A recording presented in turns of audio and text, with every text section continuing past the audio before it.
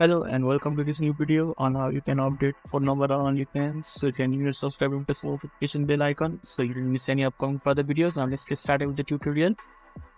So firstly, you need to open the web browser of your choice. After that, in the top there is a search bar. Just type OnlyFans, and when you have typed it successfully, just press enter in your keyboard. After that, the search result will be shown. Now you just have to click on the search result, that is OnlyFans, and the OnlyFans interface is opened. So this is what is shown to you when you have successfully logged in. And on the left hand side, on the bottom of the left hand side, there is an new post option, and just above the new post there is an more option. You just have to click on the more option. After that, in the middle of the pop-up box there is a setting option. You just have to click on the setting options, and when you are inside the setting options there is an account.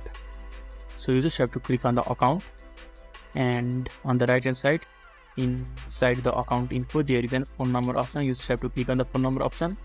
So here you can update your phone number, and you just need to enter your phone number and need to click on the save option.